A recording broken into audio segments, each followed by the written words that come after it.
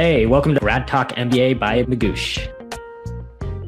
This is where we chat with real admissions officers, MBA students, and alums, getting the full scoop on getting in and getting through business school, among other things. Do you want to get into a top program to succeed? What is business school really like? Hear about all of this and more in Gradtalk MBA. Our person, we get a lot of snacks. So we like food.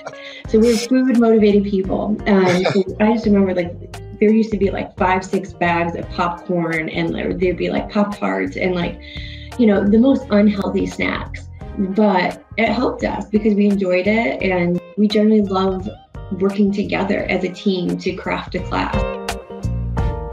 All right. Excited to be here today on Gradtalk MBA by Magoosh. Really excited to have our guest today. I'll let her introduce herself, but a longtime friend and colleague, and we've been working together and partying a little bit together over the years, and excited just a little bit. And just a really little excited bit, no comment. little teeny bit. So really excited to have you on the podcast today, Danielle. And for those of you who don't know me, I'm Eric Allen. I'm one of the general managers here at Magoosh. We're an education tech company leveling the playing field by providing high quality, affordable test prep and admission services. And the point of this podcast is to demystify the MBA application process for our listeners. So we're so excited to have you. So why don't you just start with your title, your role at UNC? Yeah. Well, Eric, thank you so much for having me here. It's, as always, it's so nice to see you. Hi, everyone. My name is Danielle Richie. I'm the Director of Full-Time MBA Admissions and Student Recruitment at the University of North Carolina, Chapel Hill, and Kenan-Flagler Business School. Very long title, very long name, but it is a pleasure to be here. Thank you. All right. So how'd you get into this? Tell us a little bit about yourself. I think the first part we wanted to do was really learn a little bit about you and how you got in this industry, and a little bit about you, not too much, but just a little bit. Enough to be dangerous. So I fell into admissions. You don't go to college for undergrad to be an admissions counselor. It's a job that you just fall into. And so I've been in the industry now for quite some time. I won't say how long, a specific number. I don't want to date myself, but I've been in MBA admissions specifically for over a decade. Love what I do, passionate about what I do. I've been with the University of North Carolina for over 5 years. Prior to that, worked for 2 other institutions in the Northeast. But I think that my favorite thing about my role and what I do is cultivating relationships with candidates and being a resource for them. A lot of people feel like, oh, it's a director, it's the gatekeeper, or, can't talk to them. No, I really want to talk to you and really want to help people. And that's something that I thoroughly love most about this role. And I think for a lot of our candidates, you saying that is really critical because people don't know, you're just a really kind person. And so people see and maybe they're a little intimidated, but it's really nice for you to hear you say that. What about one fun fact? What is something that makes you just a unique I know a few things, but what would you say a fun fact about yourself? Fun fact. So I think the one thing that came to mind, because you and I talk about it, because your daughters play soccer, is I'm a soccer referee, a U.S. soccer referee. So when I'm not reading applications, I'm out on the pitch, and it's amazing to be a part of. It's great to see so much young talent that's coming up. And it's a great way for me to be out there with a game that I appreciate and have loved for my whole life. That is true. And when we talked about this, I was instantly terrified because I'm like, have I ever yelled at you from the sideline? But I think we found out that I hadn't. So that's a beautiful You thing. haven't yelled at me. People that have been yelled out have been yelled by me. They remember that. Ooh. So yeah, no nonsense policy with me. Good. Well, I haven't been kicked out by you, so that's a good thing. Mm-hmm. Okay, great. Look, well, let's pivot a little bit to the school. The question that I'm sure you get asked a lot is, how is Kenan-Flagler different than other schools? And I think that's something that our candidates see a lot of times. They come into this space and they're like, oh, I'm going to be able to tell, but it's not always obvious. So how would you say Kenan-Flagler really differentiates itself? Yeah, that's a great question, and one that we get quite often, because you can see things on a website, you can, read things in a brochure, but it's one thing to actually go experience campus. And I say when people come to Carolina and to Chapel Hill, they fall in love with the culture, the environment of Kenan-Flagler. Our students they're out there wanting to help people. And so I think that's something that really people find, you can't just pick up from reading on a website. And so we have a culture that we call it the Carolina way. And it's all about giving back to each other, helping each other. We're known as the nice MBA. And so our students aren't mad about that. They're like, no, we want to be the nice MBA. When you think about top 20, you think about, oh gosh, it's going to be competitive. It's going to be, sharp elbows. Our students are helping each other with interview prep. I remember a student who had no background in accounting, and it was the accounting final. And 2 hours before that, there was another student who had experience in accounting. They stopped studying so that they could go help their classmate, so that they could feel prepared for the exam. So I think that truly embodies who we are at Carolina. The other thing too that is quite popular are our sports. It's a large campus. Students that come from a smaller campus or smaller school, they really embrace that mentality of sports, camaraderie, the mascot, which is a ram. Don't even get me started on that. But there's a lot to embrace. And I think those are our differentiators for Carolina and our community as well.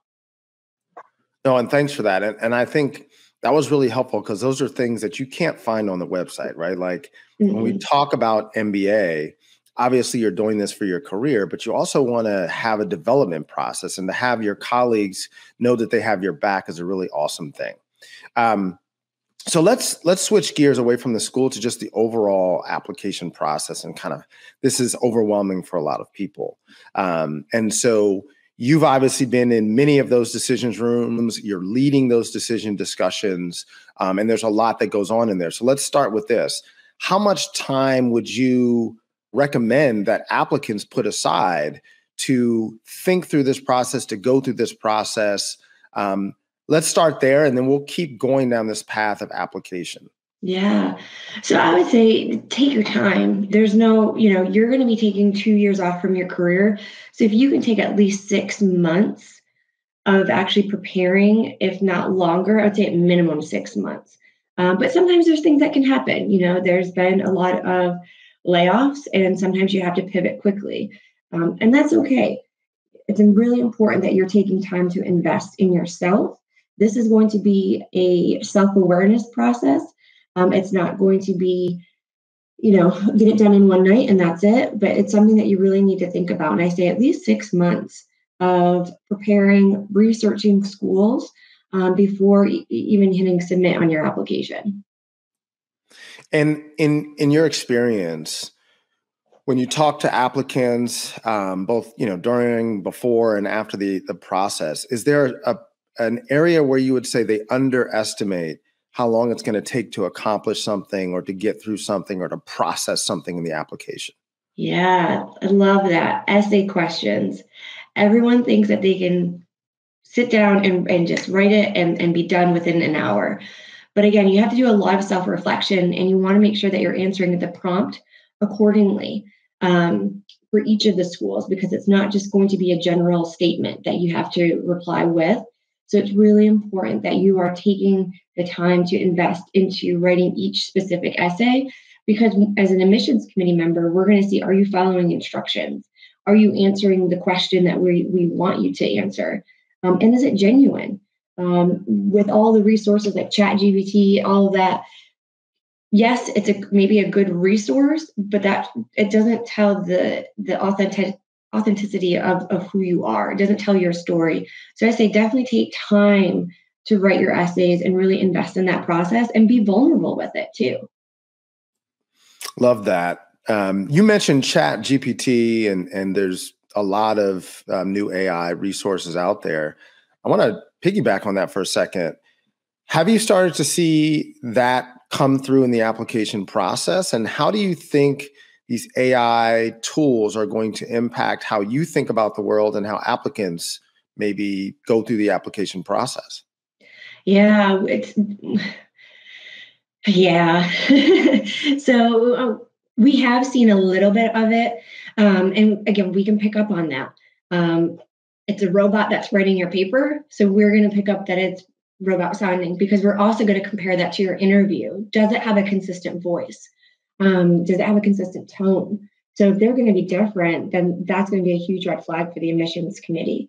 Now, we understand that there have been resources that have been available for years, like Grammarly, that helps you write and craft your story. Microsoft Word tells you, when something doesn't sound right. So there's been various forms of it, but not to this magnitude. But we have started seeing it, and we have adapted our ways of reviewing applications and will be more so in this upcoming year as it becomes more and more popular.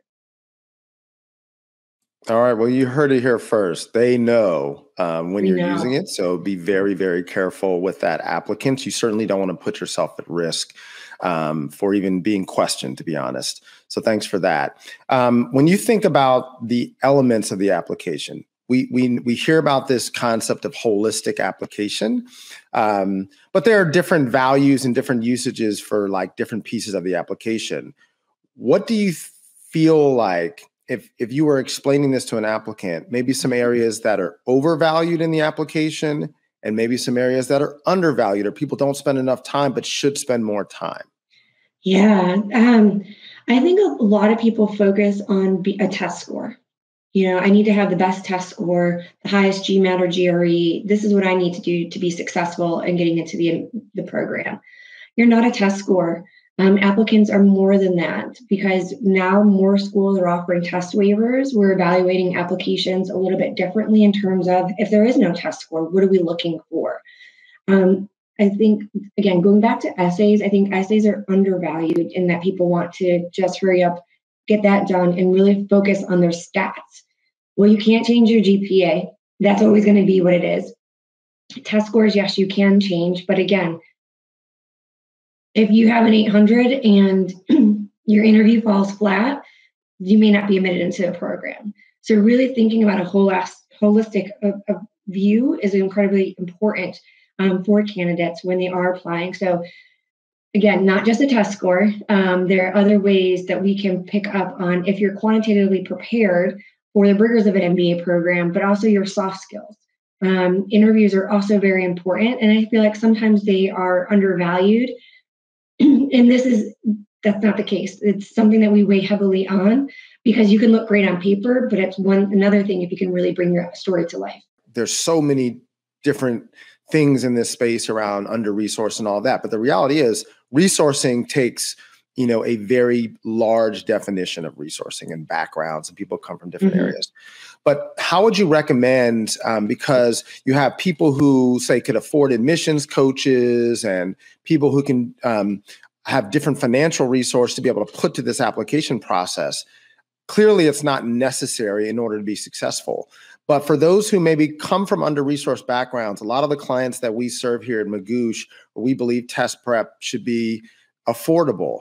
What kinds of things would you recommend for those who are preparing for the process that maybe don't have as many resources as folks who could afford maybe some of those high-end test prep, high-end admissions consultants?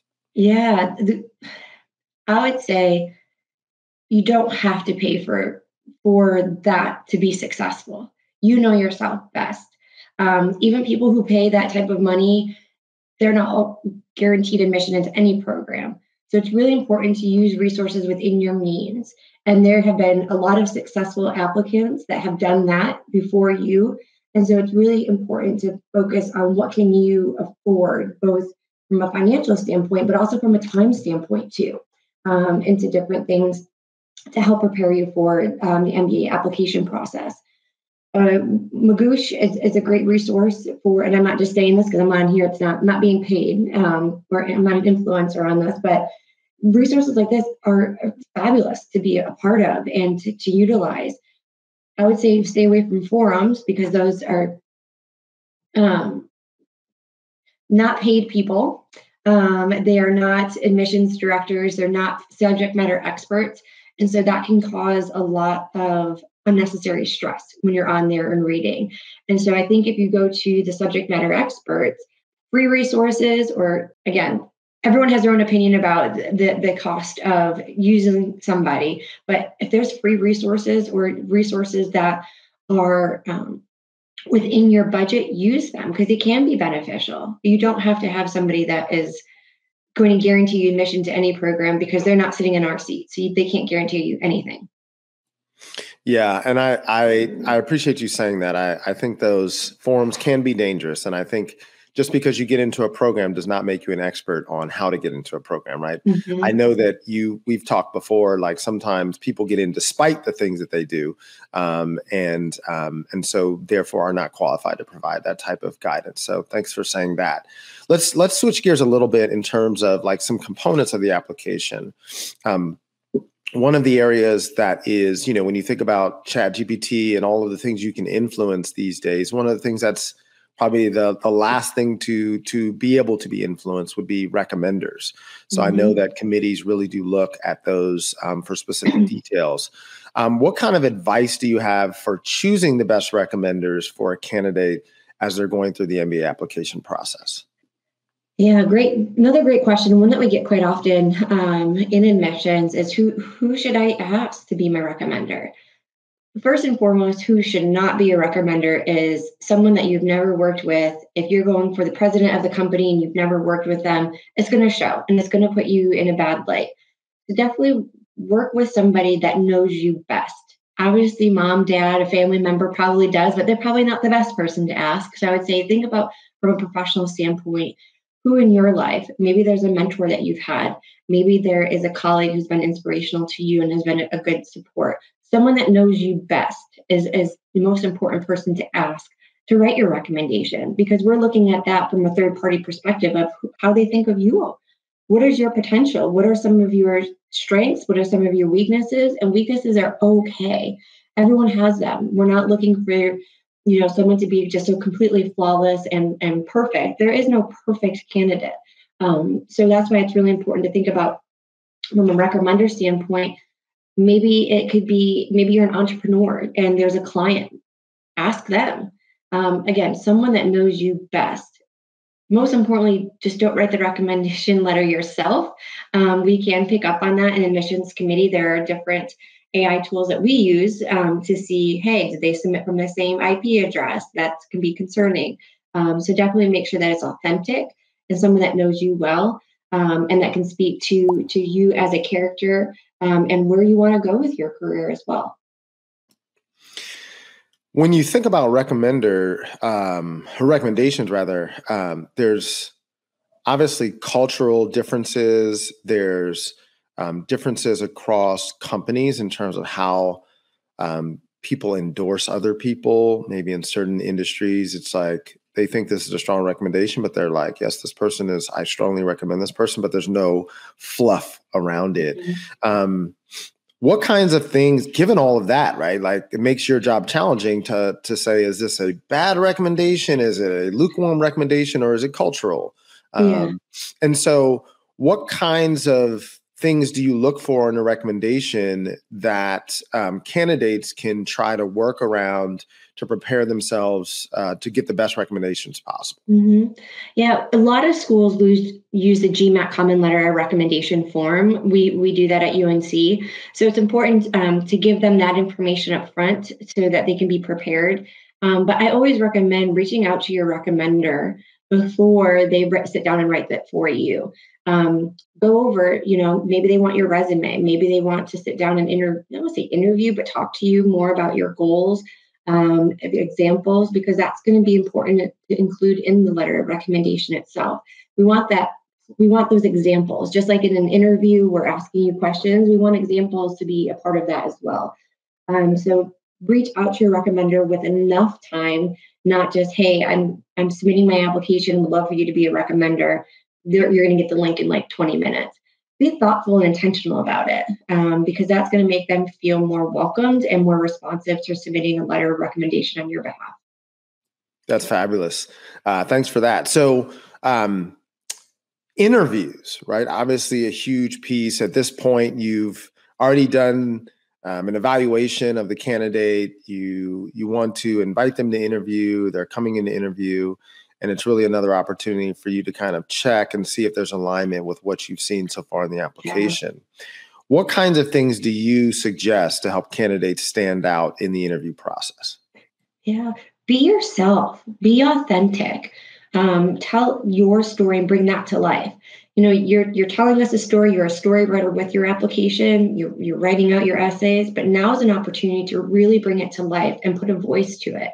And so being prepared with examples, a lot of the questions that candidates will get are behavioral. We want to get to know you more so as a person rather than just a piece of paper.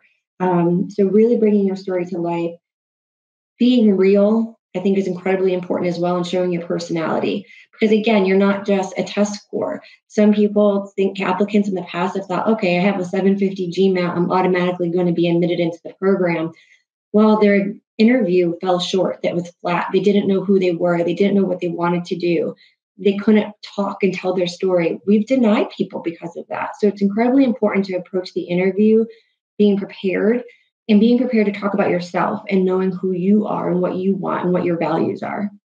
That's fabulous. Be yourself, like so important. Seems simple, but a lot of times this process, I feel like sometimes the process leads the person instead of the person leading the process, right? So exactly. Really great insight there. All right, great. So let's now switch gears a little bit to talk about inside the admissions committee. So that time when you're, yeah, exactly. Like, remember the sleepless nights, all that, we're going back there. So now you're kind of at the head of the table, so to speak. And really want to understand kind of what this process is like, because I think when we talk about demystifying the process, it's really about like, what is this process? So can you give us a peek into like what the admissions committee is like in your program, even like who's involved in reading applications, how decisions are made? Is it a room? Is it virtual? Like I think we're just curious to know like what it's actually like. Yeah, I mean, I love that. I love that. And it's always like, do they sit behind closed doors and like have, you know, this angry music on and want to deny everybody? Or is it this nice, peaceful environment where it's just, you know, unicorns and fluffiness and all of that? It's always funny, but it's the unknown, and people are going to assume and think about different things. But for admissions committee, it's a lot of fun, to be very honest with you. There's a multi-step process when it comes to reviewing the application for UNC. We have at least 3 different people looking at your application, if not 4 or 5. And so we're going to have different evaluations with different components of the application that are there for our readers. So like our reader 1, they're not looking at your test scores. They don't even know if you have a test waiver or what score it is on your application. It is just generally getting to know you as an applicant. Then we have an interviewer who's going to be a different person that's evaluating the application. And they're going to have different components that they have access to. It's more than just a resume. It's not a blind interview process, but they're going to be looking at your essays. They'll look at your transcripts. And then we have another reader who is going to look at everything and the kitchen sink, pretty much. You know, the interactions that you're having with the school, your application itself. Do you have any recommenders? Any referrals? Then the committee. We'll have a career and leadership person sitting in on our committee. If there's any red flags that we see, or hey, here's this person's career goals. You know, knowing what we know from the career and leadership side, what is the likelihood, or what are some of the chances, or is this feasible? Could we help them? Because we want to set you up for success. We do not want to set you up to fail by any means. We may have the program director coming in to evaluate some of the applications during committee if there's any academic concerns, or if we see anything that, hey, we saw this, or do we have resources? Do we have tutors available? We feel like this person will be successful, but you know what, they might struggle in this area. How can we prepare them? And again, do we have the resources? We will do them, since COVID, we do things virtually. Sometimes we will have it in person if we're all in office, but a lot of the times we are handling things virtually just because of the setup for when we're all in office and when we're not. But it is a lot of fun. It's exhausting, but it is a lot of fun to read the applicants' profiles. Okay, so you don't wear like a crown or anything like that. There's no special music. There's I no think the like team weird would. ambiance. Yeah, we when we are in person, we get a lot of snacks. So we like food. So we're food motivated people. So I just remember like there used to be like 5-6 bags of popcorn, and there'd be like Pop-Tarts and like, the most unhealthy snacks. But it helped us because we enjoyed it, and we generally love working together as a team to craft a class. But yeah, no wonky, music, no crown. Although crown might be, I might have to actually ask the team if we should get crowns the next time, that we're in committee and to wear those. But sometimes we'll have some music playing, but it's more or less just to keep us motivated. We definitely take a lot of breaks during committee as well, because you can get decision fatigue. And so we want to make sure that we are all in the right mindset, and taking breaks is incredibly important for us during that process too. I had some follow-up questions, like how long, and this is just realistically for candidates, just so they understand, how long do you have to read an application, say a first read? Because you can't spend, obviously you're going to spend more time for certain candidates, reread it and things like that. So it's not meant to say that, you're not spending time with candidates, but it's really meant to just ground candidates on like how much actual time in reality you get as the leader of the admissions team to review an application. Yeah, it's not, we spend time. That's why it's important that each of the application components are strong, because we're not just going to be like, oh, there's one typo, denied. We're actually going to invest more into that. It could have been an oversight. So our first readers typically can spend between about 45 minutes to an hour on an application. And depending, some might spend a little bit less, but at least 30 minutes are spent on each application for one read. And then you have your interviewer that's going to spend time preparing for the interview. Then you have your second reader that could spend another 30 minutes on there. And then when it comes to admissions committee, I may not be reviewing every single component of the application, but I'm going through and reading all of the reader notes, reading their files, and even clicking on someone and reviewing someone. I'm like, Eric, this seems, unique that the reader 1 picked this up, reader 2 picked this up, and the interviewer, and I'm going to go back now and read it. So we spend a lot of time and invest in a lot when reviewing applications. That's really great to hear. I don't think that's the same for every school. So thank you for providing that. Like that really speaks to what you all are all about. Yeah, I mean, every school is different. I've worked for another program that we didn't spend as much time into it, but I'm not saying that it was wrong. Some people are fast readers, some people take their time. It all depends. But for UNC specifically, that's our process. And it's great to have multiple people looking at the application and not just being, hey, this one person makes the final decision and that's it. That's awesome.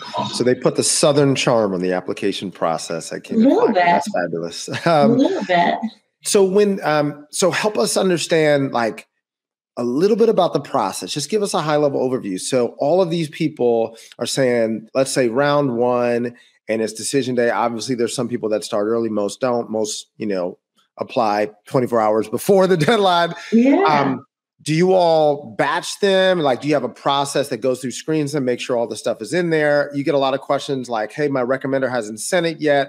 Usually there's some buffer time. So just give us a little bit of like how the process works. All of these things happen. Then a week later, we go to committee and then first reads happen. And then, help us just get a high level overview of the process. You want the secret sauce recipe. Just a little bit of that Carolina barbecue sauce. We'd love to have some of that. We'll give a little bit. We won't give out the full recipe, but we'll give out enough.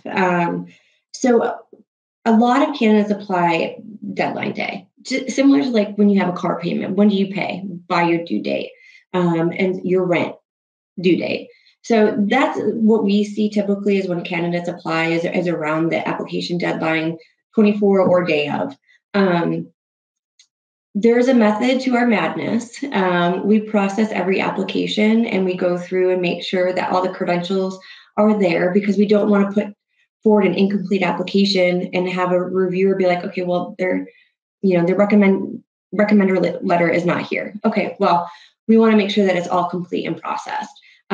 We do invites typically a few days after the deadline. So if you apply before the deadline, say a month before, you're not going to get an invite until after the application deadline.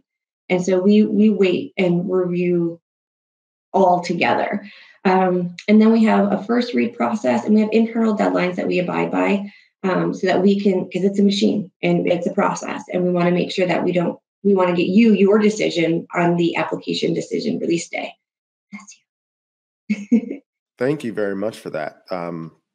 Had to mute for that sneeze. Well, that's awesome. So it does give insight into the process. So take your time with your application, apply when you're ready, because at least in the case of UNC, they're really going to dig into it once the actual deadline happens. So thank you for that. I'm going to put you on the spot here. It's going to be a little hot, so be careful. I'm ready. I live in the South. It's hot down here. It is hot. Okay, great. So if I could, make you choose one factor where you would say is heavily weighted, or maybe from your perspective, because it's a unique factor or something like that, could you give me a factor or two where you would just say, hey, pay attention to this. We really look at this as part of our application process. So I don't want to say that UNC is overly weighting this factor, because that may not be true, but it's something that you really pay attention to. Mm-hmm. Yeah, I'm feeling hot over here now. That's a tough question. The voice, your voice is incredibly important on the application. And so the essay and the interview are going to be incredibly important. I'm not saying that we weight it more, but this is the opportunity for you to bring your application to life. As I mentioned earlier, test scores, your transcripts, those are two different things. Those are set in stone. But really bringing out who you are as an individual is going to be important. And like I said, we'll look at the interview and put some more weight on that typically, because we're also thinking about the output. We're not just thinking about, oh, they're admissible, but what are their career goals? How will they perform in an interview for an internship or for a full-time offer? So we're looking at that end of the spectrum as well. That's great. I love the theme of the voice, right? Because that also aligns with likelihood of success in business, right? Can someone really articulate who they are and bring a vision to the business world? So that's fabulous. Your job is challenging, right? Because you have to obviously bring in a great class. You have to bring in, elite business, future business leaders. You have to satisfy U.S. News and World Report and those other places out there, let's be honest. And you have to make sure that all those forums that we don't want to talk about say good things about you. And you have to make sure that the professors are happy with the candidates that you bring in. So how do you balance that? Yeah, you make it sound awful. Like, why do I do that? I'm just trying to get you a raise, Danielle. That's all. Yeah. Oh, thank you. To me personally, all of that is noise. It is noise. It's a distraction. It can be loud at times, but it's important that we stay true to what we do and why we make the decisions that we do, and not have all of these external influences impacting that. Because at the end of the day, the applicant is the most important part of this process, and we want to set them up for success. So I truly look at all of that as noise. And there are days where that noise gets very, very loud, and it can be just deafening, and you just need to sit back. And those are days what you do. You have to sit back as an admissions director. You have to take that step back and find that balance. And what is important? What's the most important part of this? And it's people. This is a human. This is not a transaction. People are applying, and these are humans sitting behind these applications. And so that's why it's important that we are mindful of that. Well, now we know why you're so good on the sidelines in soccer, because you're able to push the noise aside and focus on the game. And it sounds like you do the same thing in your job here at UNC. So thanks for that. We have an awesome transition to myth versus reality. Yeah, my favorite. Maybe they'll put some noise in the background when a myth versus reality. So what we're going to do here, for those who have not joined us on the podcast before, we are going to kind of make statements, and you're going to say myth, or you're going to say reality, or you can say fact versus fiction, however you want to do it. Sounds stressful. And then you can give a little bit of context, and we're going to do really short kind of questions and responses here. So we have a few of these that we're going to go into. The first one, and this is fact versus fiction, myth versus reality. You have the best chance of getting in if you apply in round one. Is that fact or is that fiction? Fiction. You want me to say why? Yeah. Well, because if you rush the process, we're going to see that as a committee member. Eric applied round one, but the essay doesn't feel complete. So we always encourage candidates, apply when it's the best time for you, when you feel most prepared and when you feel that your application is the strongest. Don't rush the process because you're going to risk the chance of being admitted into a program. Awesome. This one may have changed.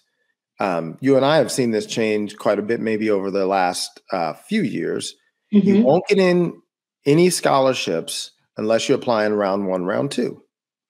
That's false. That is false.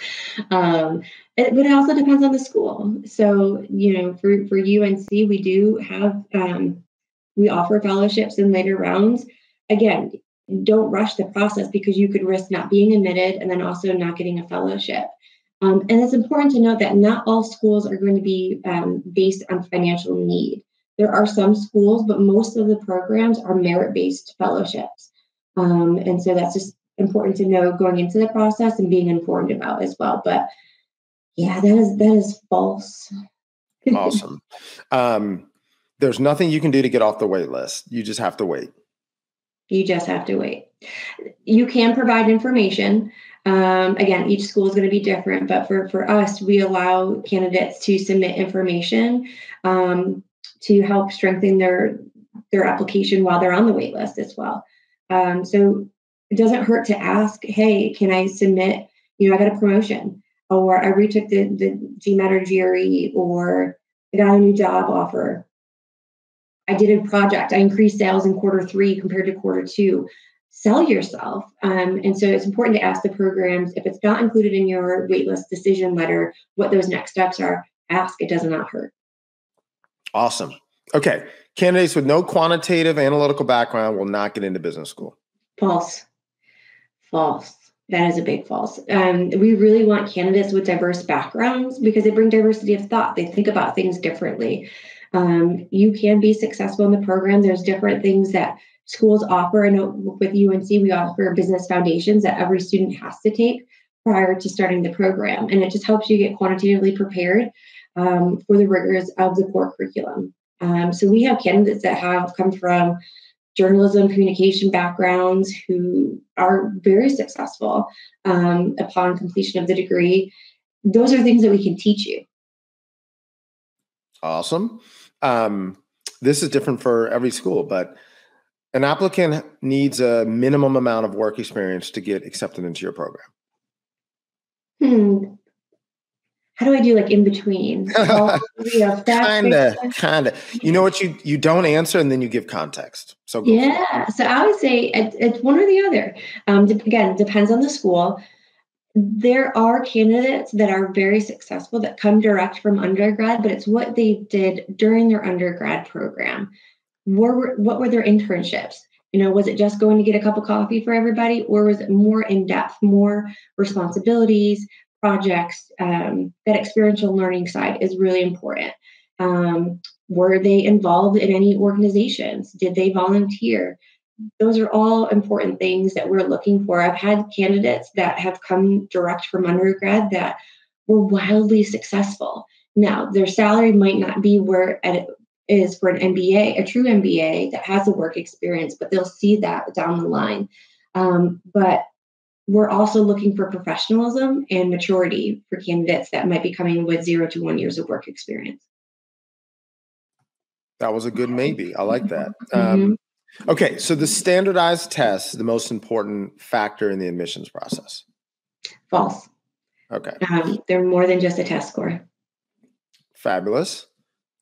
But give it to us. But it needs to be competitive. If you're coming in with like a 220 GMAT, well, we have to be realistic and have, and think about, okay, well, is that very competitive? If the minimum score on a GMAT is 200 and you're coming in with a 220, that's, yes, we're going to look for some layer of having a competitive test score. So it can't just be any score, but there are people that come in with a 600 GMAT. There are people that come in with a 590, 580, but they've done things in their career or in their academics that show that they are strong in other ways. Great. The GMAT preferable to the GRE, or the GRE preferable to the GMAT, or false and false. False. Take whatever you feel comfortable and most confident in doing so. The questions for each of the tests are going to be written a little bit differently. Take the free practice test. Go at it, take it, and then figure out, okay, well, which one did you feel more comfortable taking? And then that's where you want to invest your time and preparing for that one exam. Don't take both, take one and focus on that. But yeah, no preference. I got this one from a forum, so it has to be right. Don't even apply to the school unless you have 80%, unless you score within 80% of the test score and the GPA of your program. Stay off the forums, Eric. Stay off the forums. That's not true. Those are just stats. I mean, when you're looking at the class profile, that's just the overall stats. There are going to be people that have above those stats, there are going to be people below those stats. Stay away from that. Really think about who you are and what you're going to bring to the class. But no, if you 80 to the 20 to the 80, that's just use it as a guideline. There's no guarantee. Will a low GPA prevent you from getting into a top MBA program? True or false? It depends. Another maybe. I see. Another maybe. I like to be, I don't want to give you all the secret stuff, but it depends. Now, if you have a 3.0 and the average is a 3.4, that's fine. Most schools are looking for on a US GPA as a 3.0. But there are people that come in with maybe a 2.5. It's important, though, that they've told their story as to why. Maybe they got that 2.5 GPA because of medical issues, family. As long as you address it and there's a story associated with it, we've accepted GPAs that are below the 3.0 and that they have been admitted into the program, and they've been extremely successful, not only during the program, but after the program as well. So again, it's important that you don't shy away. Like, I'll give a prime example. People are like, oh, I didn't get, I don't have straight A's. I'm like, well, I don't either. I got a D in a class. It was astronomy. I hate astronomy. I'm like, I'm never going to use this. Why am I taking this course? Got a D. And I felt like, oh, I can't sit with this D grade. Like, I need, I retook the class, got a C. Okay, fine. If I was sitting down writing an application, I would say, this is why I got the grade. I got a D, but I went back and retook it. I retook that class. I wasn't okay sitting with that D grade. So it's important that you're telling your story and using that optional essay, not just to talk about what you think is a negative, but also celebrating some of the successes that you did. Address it, and what did you do after? That's a fun fact that I'm going to keep for myself. Thank you for sharing that with me. So astronomy is not your thing. So we'll have to remember that. I know I look like I'm in my 20s, but is it possible, like someone like me, to be too old for business school? Well, that's ageism. So we don't go based on age. And what we're really looking for is the work experience. If someone's coming in applying with, say, 20 years of work experience, not like you and I, because you and I just graduated from undergrad, but there has to have a serious conversation on what's the right fit in terms of, there's so many different MBA formats. There's working professionals, evening, weekend, there's executive MBAs. It's important to find that right fit and why you think that full-time is a better fit for you compared to the others. So there are going to be some conversations that potentially will be had, hey, Eric, why are you applying to this program? What's going to be the value add and what are you going to get out of the MBA? Do you want to be in a classroom with people that have 5 years of work experience, or do you want to be in a more executive with that people that have like 25 years of work experience? So it's important to look at that, but we do not deny based on age. Fabulous. Yes. Well, here's another question. The optional essay is there, so I'm going to write it no matter what, even if I don't have anything to say. Have something to say. Have something to say. Use it to your advantage.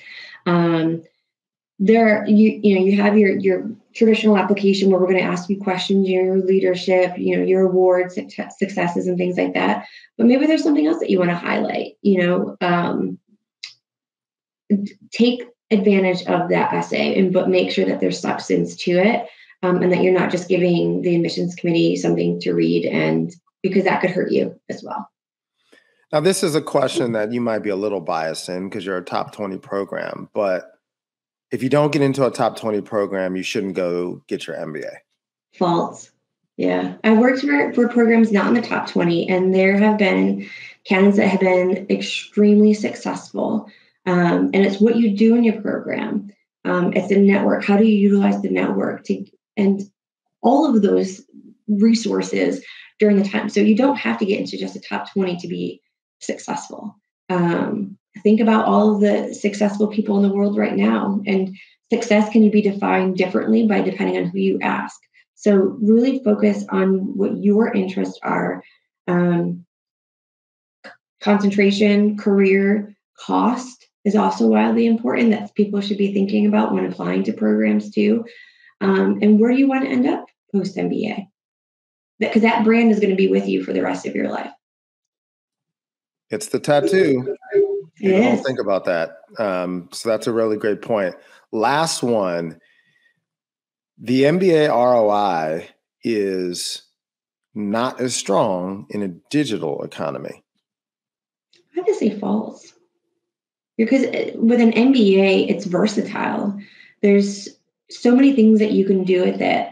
You're learning about the breadth of business, from accounting to finance to marketing to supply chain, leadership. You don't have to focus on just marketing leadership. Leadership overall is encompassed in an MBA program. So the ROI, regardless if it's the digital or not, MBAs are you're going to see that ROI. All right. You are off the hot seat for fact versus fiction, and you're back on another hot seat. This is rapid fire round. Cue the music. We're gonna play a game of rapid fire. So you're gonna give me one. I might, because we're friends, let you go with more than one. But you're gonna give me one word when I give you a word that describes the phrase that I give you. I like this game. And you'll have to go as fast as you can. Okay. So are you ready? I'm ready to win it. All right. We know you play to win, so let's see how you do here. Number one, the perfect applicant. Does not exist. I'm already giving you a lot of room here. Okay. This is a one-word answer. Oh, okay. Right. Does not exist. I will accept that answer because it's early in the round. Okay, great. That's my warm-up. The feeling of getting accepted into your dream school. Excited. Well done. Thank you. Next question. The GMAT.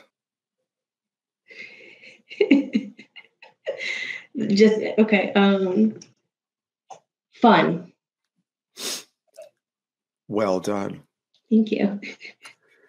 Number 4. Admission myths. Oh. That could be the answer. I feel like that's appropriate. Ugh. All right. I will accept that answer. The next, top 20 MBA. Goals. Excellent. the last and final rapid fire question. UNC Kenan-Flagler. Happiness. Well done, Danielle. Well done. After a rough start to the game and a quick red card, you were able to. No, that's not a red card. That is a yellow card. Oh, that's yellow because you would have been kicked out. Yeah, you didn't eject me, so exactly. Fabulous. Okay, so we're wrapping up here, but before we conclude, first of all, appreciate your time. You gave us incredible insights. But is there anything that we haven't gotten a chance to cover today that you'd like to kind of talk about, cover in any way, shape, or form? Yeah, I just want to tell candidates, apply to the program that's the best fit for them. Imposter syndrome you're gonna feel it, but don't let that overcome you. Definitely stay true to who you are and tell your story. That's what we want to hear. And take your time. Don't rush the process. And be comfortable with being uncomfortable. You're going to learn a lot about yourself. It's a reflection. It's a journey of reflection throughout this application process. So stay true to who you are and have fun with it. Celebrate those small wins along the way. Don't celebrate until the very end when you get an admission offer. Once you hit submit, celebrate, whether that's treating yourself out to a nice dinner, going to get, play golf with a friend. Celebrate those little wins along the way so that's not such a daunting experience. Have fun with it. Fabulous. And then is there any specific way other than the website to get in touch with you or engage with you or your team? Yeah, we have an amazing team at Kenan-Flagler. I love our admissions team, and I'm biased about that, but love them. There are ways you can visit campus. We have a campus visit program that runs during the academic year. We have upcoming open houses. We have a diversity weekend. We're also going to be in cities near you. So come meet up with us, whether it's for a cup of coffee or at a fair. We're human. We want to help you. Don't be scared of us. The team is amazing and they want to help. Fabulous. So Danielle, thank you so much for taking the time to speak with us today. We learned a lot from you. You were really candid and genuine as you always are. So thank you for doing that. And thank you for being part of Gradtalk MBA podcast. For those of you who are listening for the first time, or maybe you've been here before, make sure that you continue to follow our podcast. You can find us at Gradtalk on TikTok and learn more about our MBA admissions products and services at Magoosh.com. And thank you so much again for being part of our early podcast. And we look forward to maybe having you back on sometime in the near future. As always. Well, thank you, Eric, and thank you to the team at Magoosh. It's wonderful what you do and to provide these resources for candidates and to make them not feel alone through that process. So it's always a pleasure to see you. Thank you so much. And hopefully we'll see you soon, not on the soccer field, but hopefully. Exactly. All right. Thanks, Danielle. Really appreciate it. Thanks for listening to Gradtalk MBA by Magoosh. If you enjoyed this episode, please like or subscribe this podcast wherever you're listening and stay tuned for the next episode.